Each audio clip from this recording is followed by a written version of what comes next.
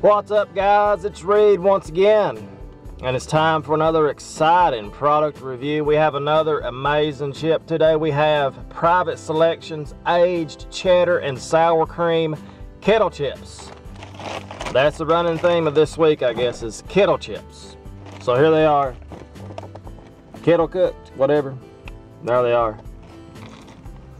So I don't know what to expect from these aged. When I saw aged cheddar, I thought, I love cheese. I love cheese.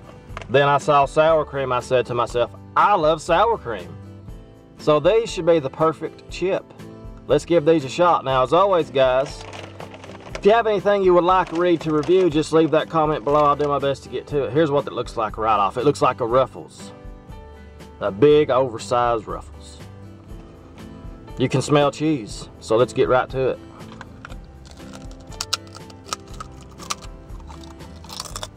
Wow.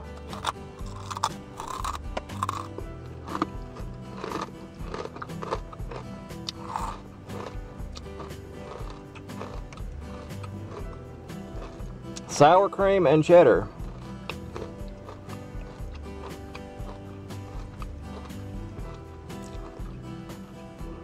I can definitely taste that aged cheddar with that bite. The sour cream is not that prominent.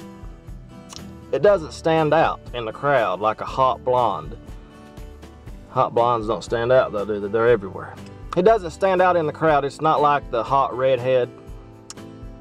So let's see. Let's give this last taste here. I was expecting better from these. I'm not that impressed at all. I find these chips kind of disappointing. The cheddar's not really there. The sour cream it's like at the end of the flavor, the sour cream pops up, but it's not that strong of a flavor either. Not that impressed, folks. Let's give one more chip here. Let's give it a fire review. Let's go with this little chip here.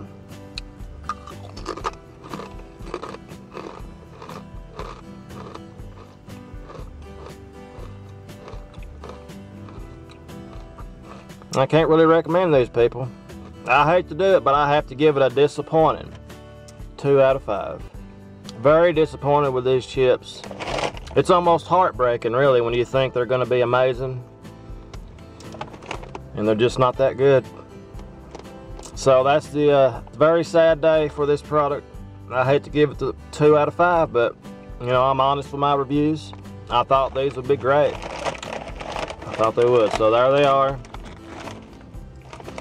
Sorry, buddy, but you're not that good. Like Indiana basketball, you pretty much suck.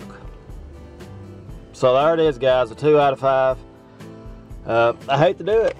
You know, I was expecting great things. It's like a great NBA prospect. You think he's going to be great, and look what happens. It's Evan Turner. He sucks. So like, subscribe, and comment, guys. Give the video a like if you enjoyed it. It's a very depressing review. I was expecting great things, but I am honest with my reviews, and I'm sorry, but you pretty much suck, buddy. So like, subscribe, and comment, and I will see you tomorrow with another exciting review. Thanks again, guys, for your support. Later.